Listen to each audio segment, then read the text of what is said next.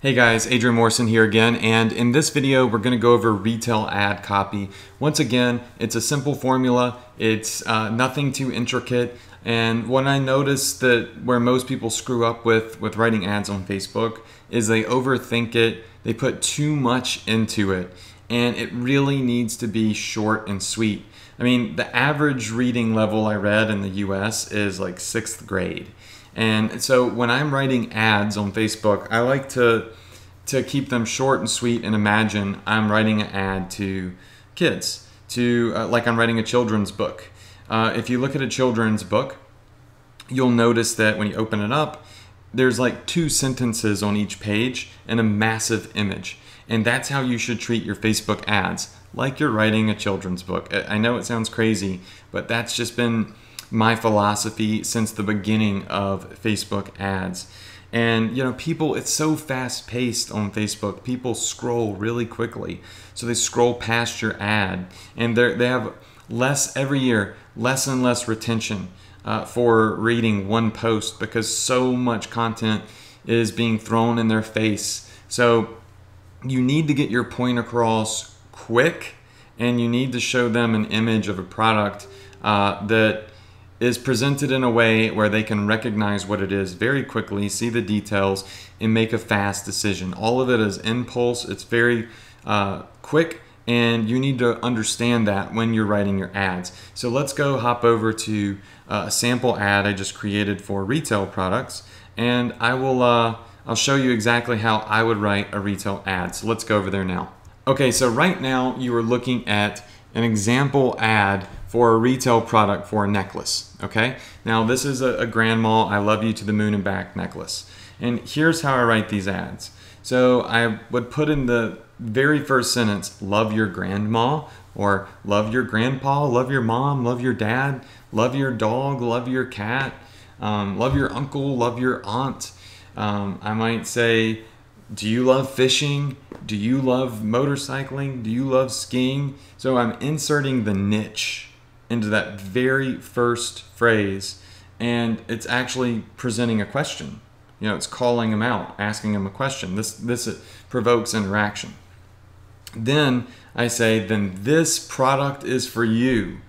Get this blank, which would be your deal, now. So I would say, get this with free shipping now, or get this for 50% off now, or 20% off now, or save 10% now. So what I do is, A, I put in the niche, B, I tell them that the product is for them, and C, I insert my insert my deal, because you always need to present it as a deal. Nobody likes to buy stuff at retail price. They're looking for the best price. They're looking for the best deal.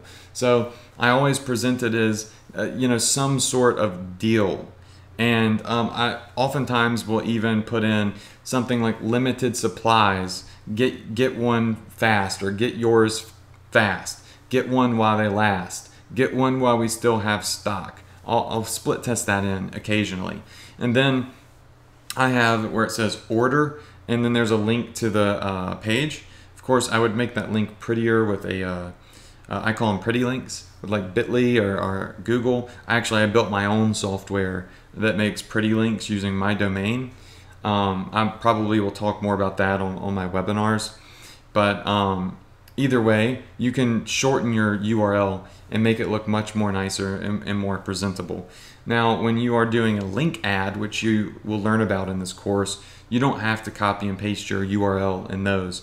I use this exact ad copy for link ads, for page post, carousel ads, all of the different types of ads Facebook offers. It's the same formula, right? The same formula.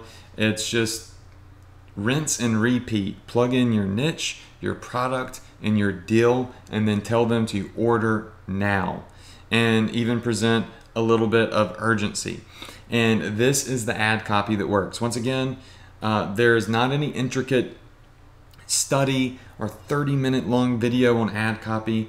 This is short, it's sweet, it's to the point.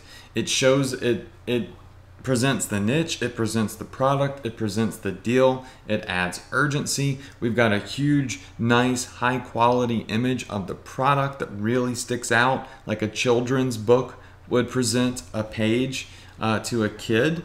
And boom, we have a good ad. Even if it kind of looks ugly and you think, oh, I should write 3 or 4 more sentences. No, you shouldn't. This is what works right here, okay? The only thing you might do to this based off of what you type in is in the brackets where I have insert deal. I don't like how now is like on a line by itself.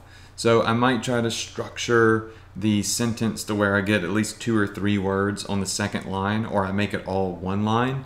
And that's just me being OCD, but you know, that's what I do, so I own it. And this is the formula though, okay?